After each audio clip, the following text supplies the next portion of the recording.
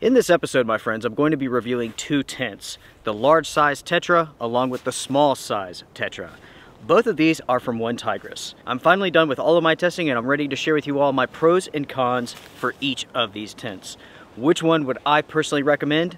The large size or the small size? Find out in this episode. By the way, my name is Luke. This is the Outdoor Gear Review. Let's get started. As you all can see behind me here, I've set up both of the tents, the larger version and also the smaller version. While these tents are very similar, there are some important differences. The larger version is referred to as the 160. The smaller version is the 130. The biggest differences between these two tents is that the large version has an integrated tent inner. The inner is connected to the tent, it cannot be removed, it features bug mesh, a floor, whereas the small version does not have that feature. So you can look at the larger version, the 160, as a tent. The smaller version, more as a tarp. Also, the larger version of this tent includes a pole. The smaller version does not, so you will have to supply your own for the setup process. Because these tents have such similar features, I'm going to be reviewing them both in this episode. As we begin going into the reviews here, I want to state this. I have numerous episodes concerning these tents. I have a preview for each tent that goes over all of the features, which I may not touch upon in this episode. In this episode, I'm focusing primarily on the review. I'm going to be talking about the pros and cons of these tents and discussing with you all my experiences while using these tents over the last couple of months. Additionally, I have overnight adventures with these tents, and I also have test night episodes if you're interested in seeing the rain performance of these shelters. If you don't have time to spare, that's okay. In this episode, I will be discussing all of the main points for you to consider before you go out and purchase one of these tents. Continuing to talk about the interesting features of these tents, we have to talk about the doors because they're pretty interesting. They have multiple functions. Check this out.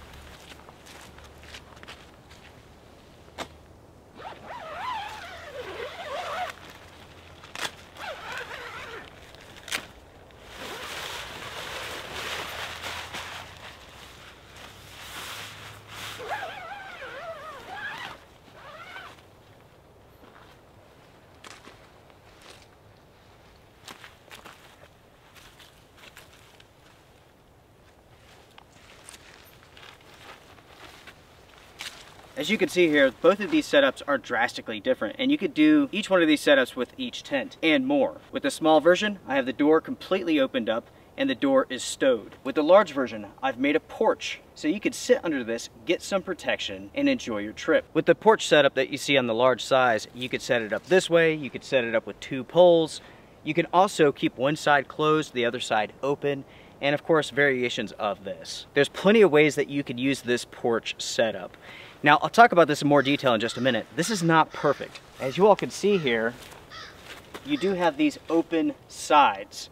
So this is going to protect you from some rain, but it has to be pretty light. More than anything, the porch is to protect you from sunlight, because as is, it's not very stormproof.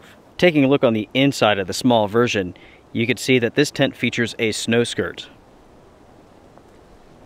And when you go to the back, you can see that large vent. That vent can be completely opened and dropped if you want tons and tons of airflow. With the large Tetra, there is no snow skirt, but you can see the tent inner there. With this inner, it has 3 zippers going up and to the sides. Then when you get into the inside here, you can see that storm flap.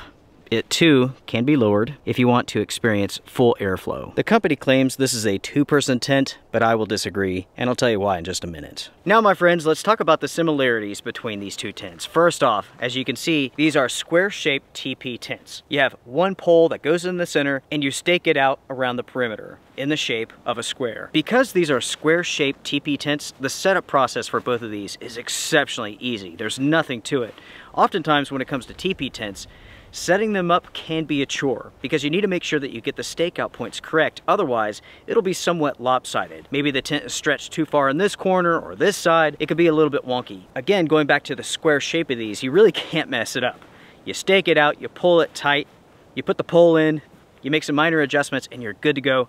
It's super fast, super quick. So again, even though these tents are different sizes, they feature the same design. Both tents feature multiple vents. You have 2 at the top and 1 large vent at the very back. The large vent at the back, which also has a protective flap on the inside of the tent, is called the 3D condensation system. You can see here that the back side of the tent is sloped and you have this mesh. That is that vent. And then again on the inside, you have this protective flap. This tent is elevated in the back, so that condensation on the inside of the tent runs down and exits the tent. At the same time, you get amazing airflow from that vent, which helps with reducing condensation.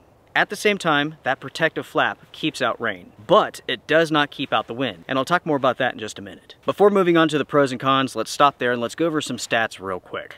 The color of these tents is urban gray, and the materials are the same for both. You're looking at a 20D silicone and PU coated nylon. Both tents have YKK zippers. The waterproof rating for both tents is exactly the same, 3,000 millimeters. For the large version, you have an aluminum pole. When it comes to the pack sizes, the small version is 15.7 inches by 5.9 inches. With the large tent, that's 17.3 by 6.3. When it comes to the setup dimensions, with the small version, it is 4.3 feet tall. It is 7.2 feet deep and 7.5 feet wide. With the tall version, 5 feet, 3 inches tall. It is 7.2 feet deep and 7.8 feet wide. When it comes to the weights, the small version is 2.4 pounds. The large version is 4 pounds. The cost of the small version is $130. The large version is $180. Now let's talk about what's included with each of the tents.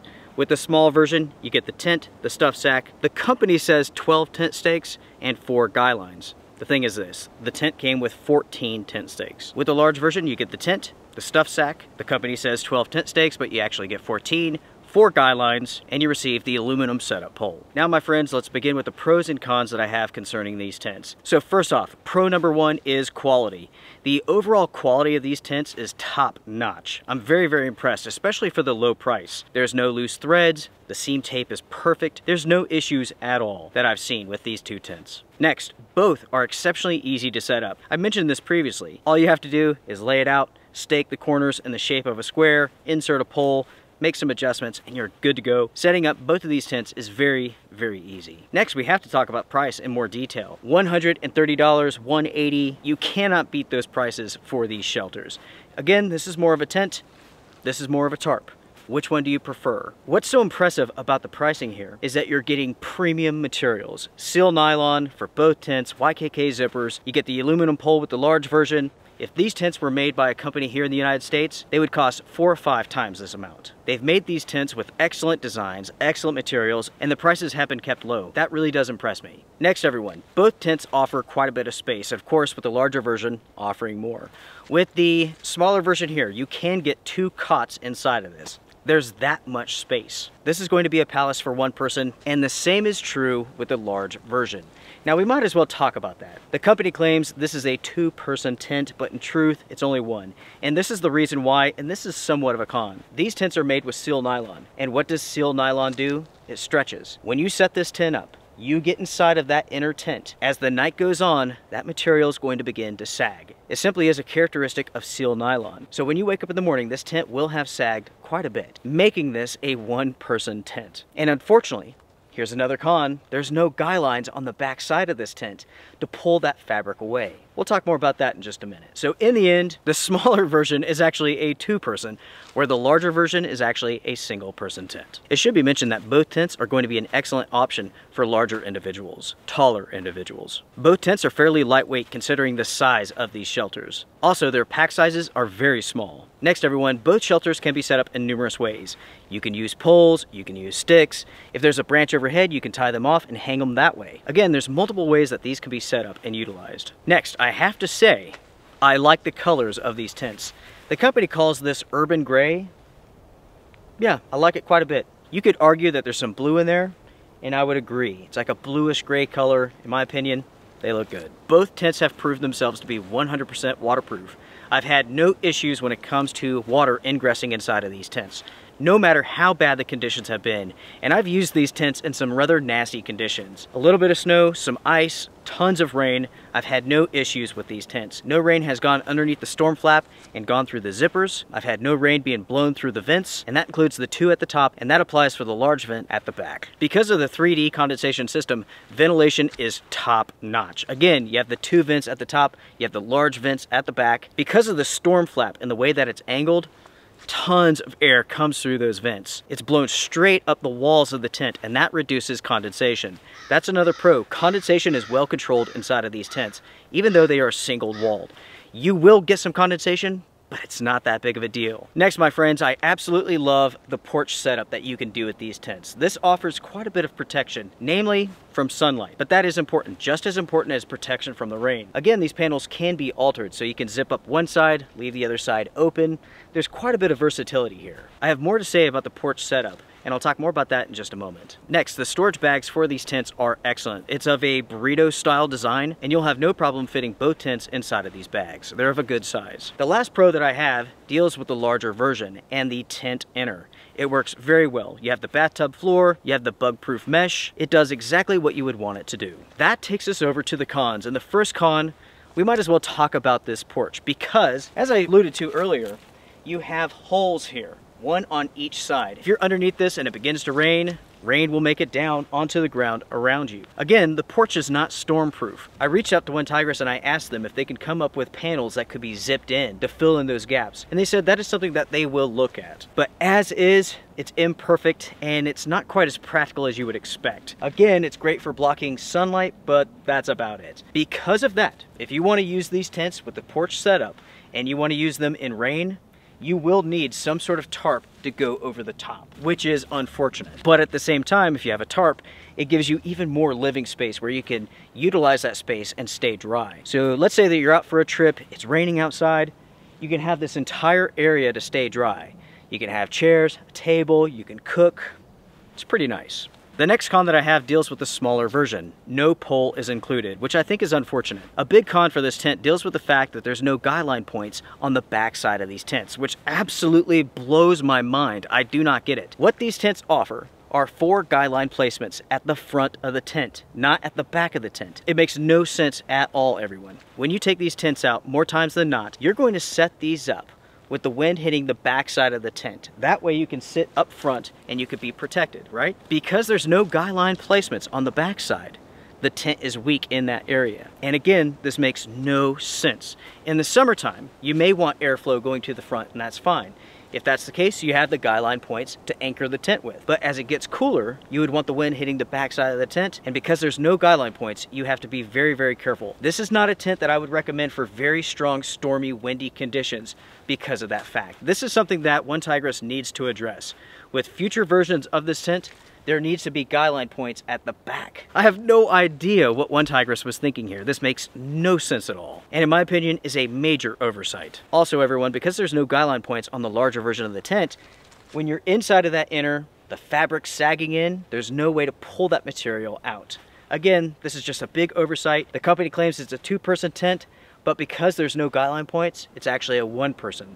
And that's a huge shame because there is enough room inside of there for 2 people. But after a few hours, that material would be laying on them both. That makes no sense. This is something that OneTigris needs to address. An additional con that I have for these tents deals with the storm flap that's on the inside of the tent. Yes, it does angle airflow up against the walls, and that helps with condensation. But there will be times when you're using this tent where you want to close that vent completely because you don't want cold air rushing inside of your shelter. Unfortunately, there's no way to seal up those vents, and this is something that OneTigris needs to address. On really cold nights, when it's windy outside, you will want to seal that tent up and hold in as much heat as possible, even though condensation is going to form. In the end, it's all about control. You want to be able to control the dynamics taking place inside of the tent.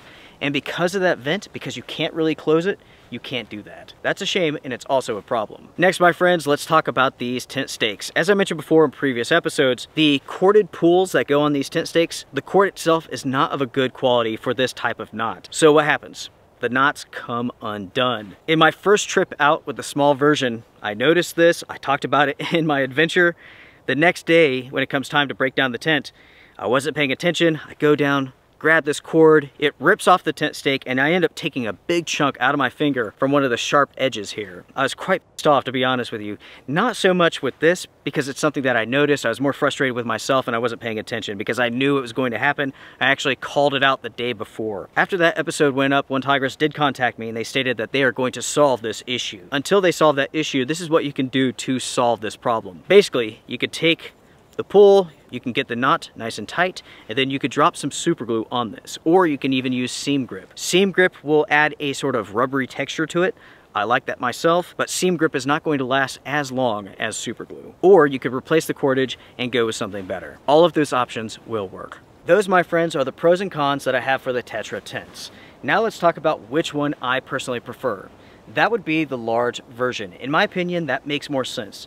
As I mentioned before, this is more of a tent, whereas this is just a tarp. A glorified tarp. Both are excellent shelters, but the large version with the tent inner, that's something that I can use year round. I can use it in the wintertime just as I can use it in the summertime. With the smaller version, because there's no tent inner, this is something that I wouldn't use in the summer unless I added some sort of tent inner to it. Also, it should be mentioned that I appreciate the larger size of the larger version. It's a little bit more comfortable to get in and out of because of the larger size. In the end, everyone, I absolutely love these tents. OneTigris has done an excellent job with these.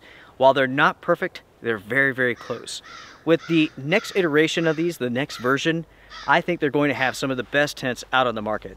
The larger size, it just does everything right, with the exception of the lack of guy lines at the back, and also the vent that can't be fully closed. If they can solve those issues while also providing some sort of panel for these gaps, they will have tents that other companies simply cannot match.